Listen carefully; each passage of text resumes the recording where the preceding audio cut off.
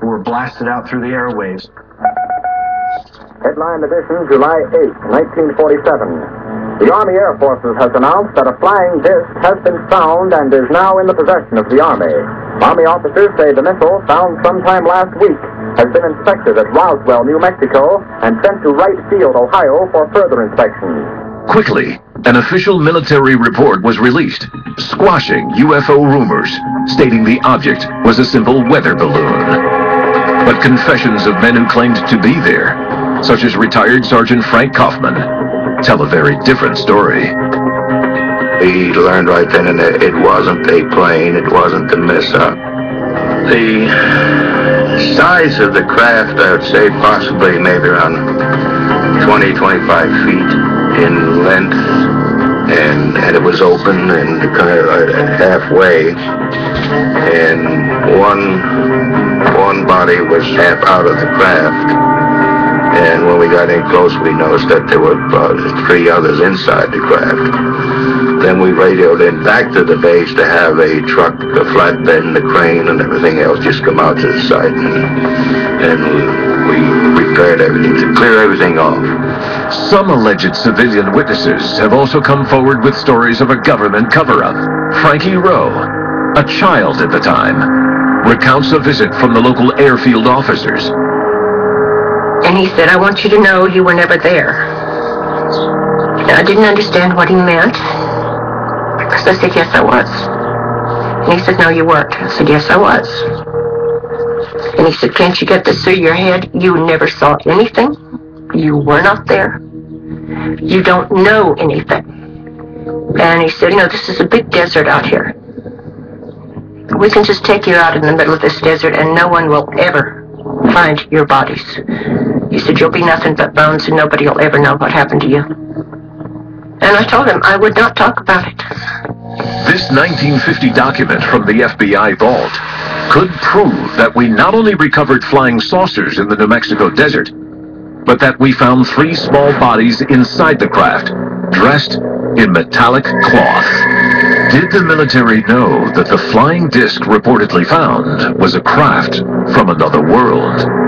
And if so, what was done with the recovered craft? This is Hangar 84.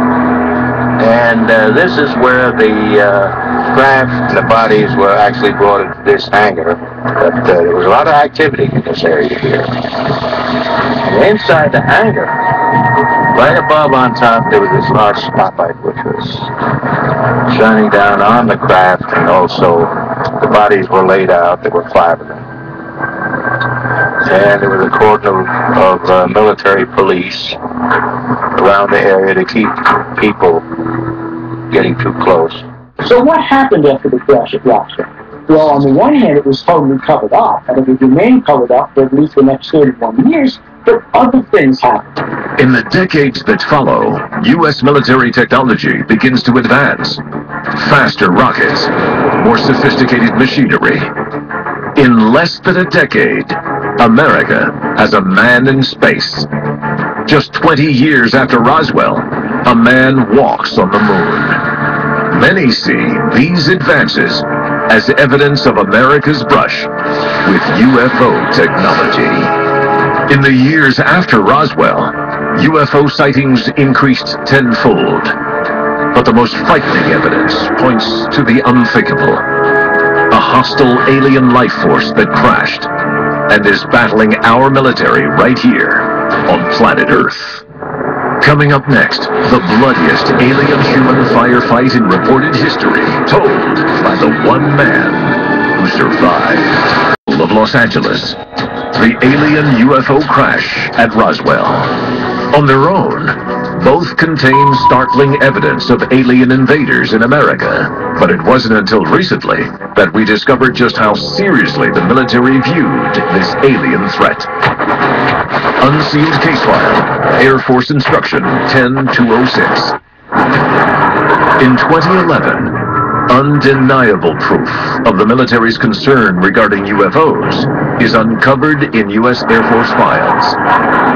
The evidence is an operation manual known as 10206. Contained in its pages are instructions for military personnel on reporting UFOs. This was not a manual from the 1960s or 1970s. We now have a manual, undeniable proof that the military was still actively investigating these UFO records, these UFO reports, and these UFO sightings. That's very, very significant because that is 100% contradictory to what the military wants you to believe. AF-10206 could be a smoking gun that exposes an alien threat that the U.S. government is, and maybe has been aware of, for over 60 years. Unsealed case file, the Presidential Alien Pact. Palm Springs, California. In 1954, U.S. President Dwight D. Eisenhower is on vacation when suddenly, on the night of February 20th, he disappears for what he later reports was an unplanned dental appointment. A story several theorists dispute. Witnesses who came forward in later decades support the story, claiming to have seen Eisenhower report to nearby Edwards Air Force Base, all in an attempt to allegedly meet face-to-face with leaders of an advanced alien race. Purported witnesses to this event claimed that Eisenhower was actually asked there by the extraterrestrials in order to make some sort of deal. The 1954 treaty is said to have included the following deal. Mankind gets the use of alien technology. Aliens get human test subjects for experiments, many of them women and children. It is a tale corroborated by multiple insiders, including former government geologist Phil Schneider. Eisenhower signed a pact with the known alien species of the time. There were 3 at the time, and said that we're going to deal in high technology, but you can take a few head of cattle and a few human beings and you can experiment on them. It's unthinkable. It's stuff straight out of the Nazi death camps. According to Schneider, experiments on humans are taking place in a highly classified secret base 2 miles underneath the desert in Dulce, New Mexico. I was involved in building a base inside of Dulce, New Mexico, which is Los Alamos Laboratory. On the southwest part of the Archuleta Mesa, we built an underground facility, a better part of 3 cubic miles, hauled out underground. Reports state that the base is 7 levels deep. Each one requires a higher security clearance than the last. But the deepest levels are allegedly used only by alien researchers for their experiments on human beings. The 7th level is where only the aliens go, and it is literally a chamber of horrors. Human body parts are floating in this blue liquid vats. Human beings are being really cloned. Human body parts being used, recombined with alien body parts. No human beings allowed.